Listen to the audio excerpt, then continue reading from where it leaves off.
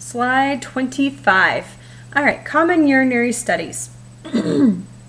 So to understand what's going on with a urinary elimination, you've got the physical signs of the patient, you've got what they're also telling you, the subjective info, but we can also understand the patient's situation a little bit more by running some diagnostics on them. Easiest one to do is the dipstick or the urinalysis on them. So there's a couple ways to do it. You can actually take a little stick that has little pieces of paper, and they're all measuring different things on the different dipstick, on the dipstick. You have to take the stick, you dip it in the urine, and when you pull it out, you usually set the timer for like 3 minutes, and that's whenever you take the reading, so the urine has time to change the color of the paper. And as you see in the picture there, you hold it up to the bottle, and you can see what we call a macroscopic look at what's in the urine. So do I have presence of white blood cells? Yes or no. Is there a lot or a little? It doesn't tell you how many, but it'll just say like 3+, which would be a lot. Do we have glucose in the urine? A lot or a little? And it will actually, you just match up the colors. It's not too challenging, but you got to be fast at this because the longer you take to read it, the more the colors fade into something different. So it's kind of a imprecise way, but a good estimate to see what's going on with the kidneys because you tested the urine. You also need really good lighting to be able to see this, see the reagent develop. So that's kind of a downside. There is something called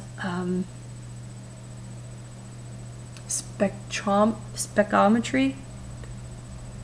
That's used less often, but that's using light going through the urine, and it can tell you if you, it will tell you the same thing like a urinalysis, I believe, when it comes to specific gravity, actually, specometry. But it's not as commonly used because the dipsticks, kind of gets the job done. And it's a little bit faster and cheaper. Let's see, specific gravity. This, to really explain specific gravity, I think of how many solutes are in the urine. If there is, there's a lot of solutes, there's, it's kind of thick, for lack of better words. If it's thicker, then your specific gravity will actually go high. If it's greater than 1.030, there is a trailing zero here in this situation, okay? We're not doing medications, it's just how this, number is reported. But if it's greater than 1030, we say that the person is actually dehydrated because the urine is really amber, it's thicker, it's got more solutes in there, so the specific gravity is higher, we say. The only way I can remember this is I tell myself if I haven't peed by 1030, then my urine is going to, have high specific gravity. It's going to be more concentrated. But normal is like 1.005 to 1.010. So 10, yeah. All right. There. Don't really need to remember those numbers for this test, but it will help you in PCT too. All right. Pyelogram. You can either check out the kidneys and see how they're filtering things, either by giving somebody direct push of IV contrast. You must know if the person is allergic to shellfish. This is a problem if they are allergic to shellfish or iodine, sometimes even betadine. They could be that sensitive. Betadine is a pretty distant cousin, but of the iodine families. In terms of reaction, how severe is the reaction will determine if you are going to do the study or not. They can actually give you a couple of medications to desensitize you, but more than not, if you have a pretty bad reaction, the doctor's just going to avoid a contrast dye study. So you can do IV dye, put into your veins. The CT machine will circulate or it will take pictures as the dye is circulating through your kidneys, so you really get a good look at your kidneys. Or you can actually do a retrograde or direct pyelogram. This is where you will actually put in a catheter up the urethra, up into the kidneys, and you'll shoot dye that way. and we'll see how it looks. Sound good? Sound good. I believe you do need a consent for this procedure. It's a little, at least the retrograde, because it's a little bit more invasive, not so much the CT one. Ultrasound is also a great way to look at the kidneys. You can see obstructions.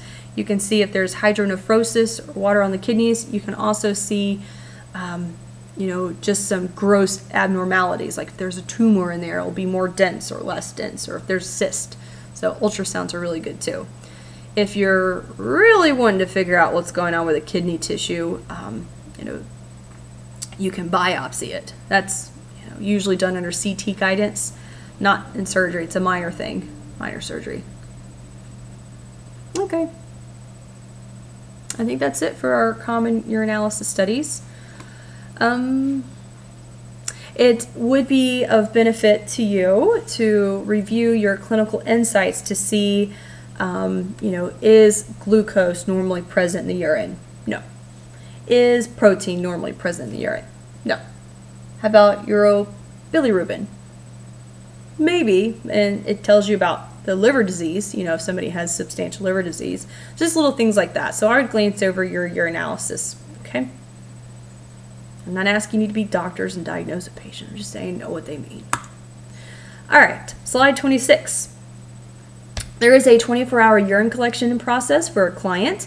The nurse assistive personnel inadvertently empties one specimen into the toilet instead of the collection hat. The nurse should continue with the collection of urine until the 24-hour period is finished. Make a note to the lab to inform them that one specimen was missed during the collection.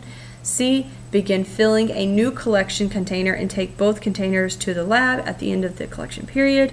Or D. Dispose of the urine already collected and begin an entirely new 24-hour collection. Think carefully.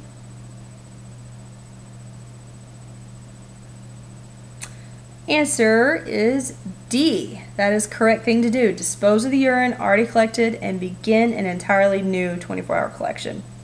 Very important to do it all over again. All right. Slide 27. A nurse is caring for a patient who had an indwelling catheter removed 6 hours ago.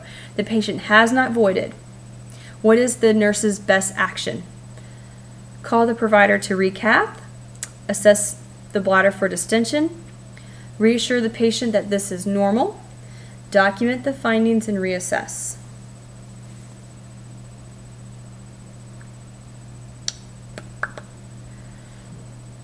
Well, the first thing you need to do is assess, and that would be assess the bladder for distension.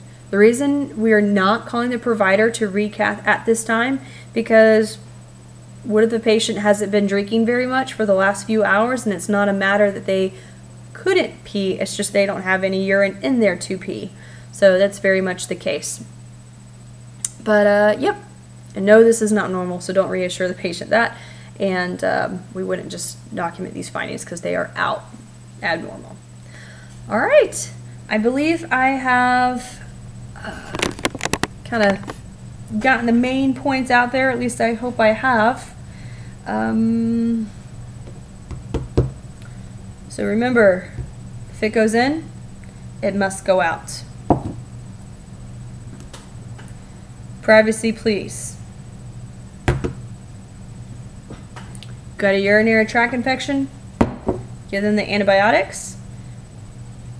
Kill all the bugs. That's Lysol. Please don't use this on the perineum area. What else do you need to remember? Let me think on this for 2 seconds.